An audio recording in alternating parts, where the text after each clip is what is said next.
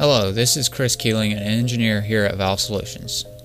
Today we're going to simulate a misset or damaged potentiometer and how to reset it in our series 1000 quarter turn electric actuators.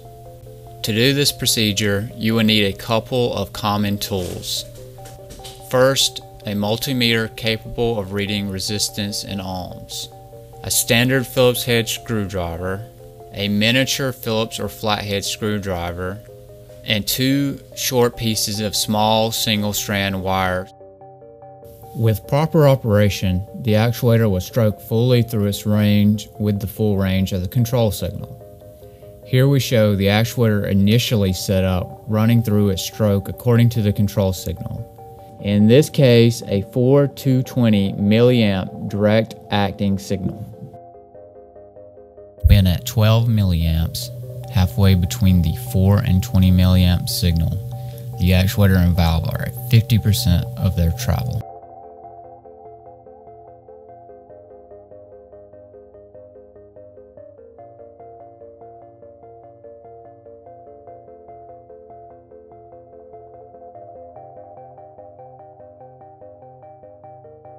With a controlled signal of 20 milliamps, the actuator and valve are at their fully open position.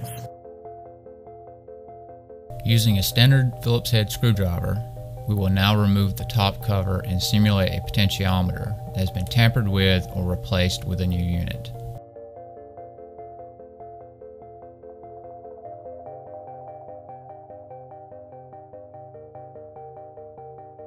Using our controller, the actuator is giving a 12 milliamp signal and then moves to the 50% travel location.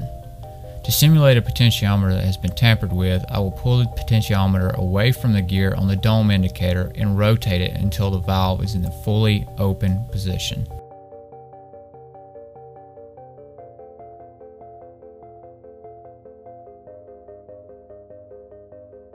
Our control signal is now 12 milliamps as before, but the valve and actuator are fully open. Even if we were to reset the limits, the actuator would not complete its cycle since the potentiometer would rotate out of its effective range. We will now disconnect the power and move the actuator manually to roughly the 50% travel location.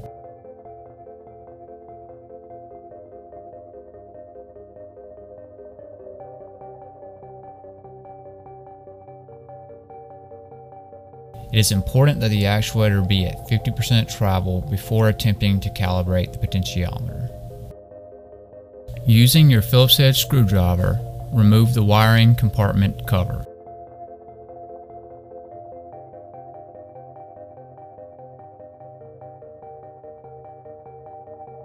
Carefully pull the servo control pack from the wiring compartment and locate the pink, purple, and orange wire connector for the potentiometer.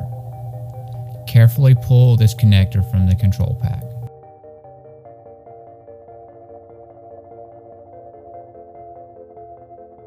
Using two short pieces of small single-strand wire, such as safety wire, insert them into the connector on the purple wire and either the pink or orange wire. The pink and orange wire are the potentiometer's power and ground, while the purple is its wiper. Connect your multimeter to these two wires and set it to read resistance in ohms. The potentiometers in Series 1000 electric actuators have a range of 1000 ohms. While at mid-travel, you should get a reading on your multimeter of roughly 500 ohms. But since we tampered with the potentiometer in this unit, we now have a reading of about 140 ohms. We will now pull the potentiometer away from the gear on the dome indicator and rotate it until we get roughly 500 ohms on the multimeter.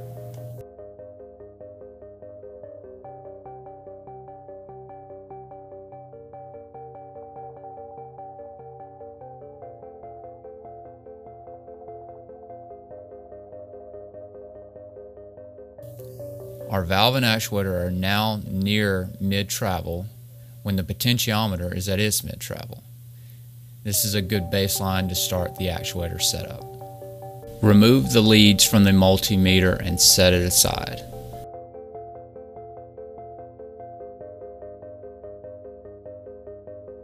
Pull the two wires from the potentiometer connector and carefully reinsert the connector back into the servo control pack. We'll quickly go through setting the actuator back up. For detailed setup, please see our complete Series 1000 setup videos.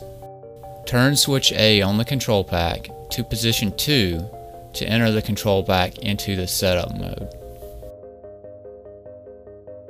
Apply the desired full close control signal using your controller, in our case 4 milliamps.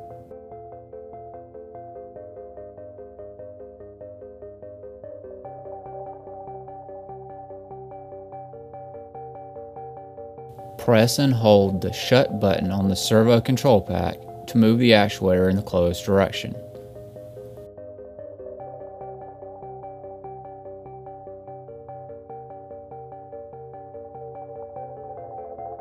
Release the button when the valve and actuator are at the desired full close position. Press and hold the shut and set button simultaneously for 4 seconds, then release. The closed end position is now set. Apply the desired full open control signal using your controller, in our case 20 milliamps.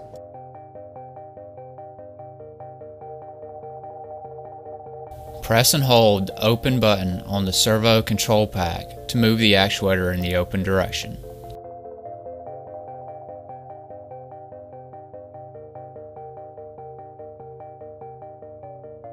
Release when the valve and actuator are at the desired full open position. Press and hold the open and set button simultaneously for 4 seconds, then release. The open end position is now set.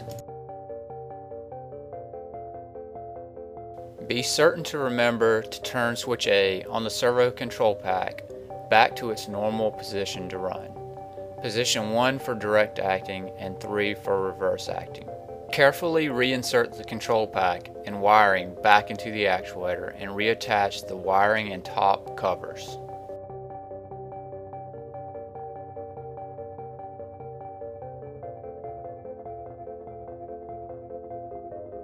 The valve and actuator are now at the fully open position when given the full open control signal.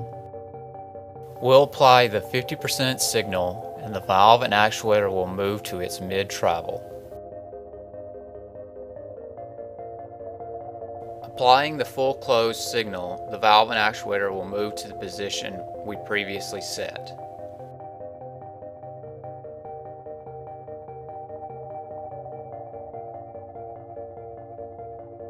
The valve is now ready to be returned to full service.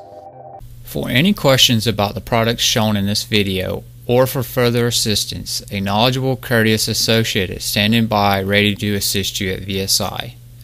Please visit www.valvesolutions.com for full product catalogs, manuals, and contact information.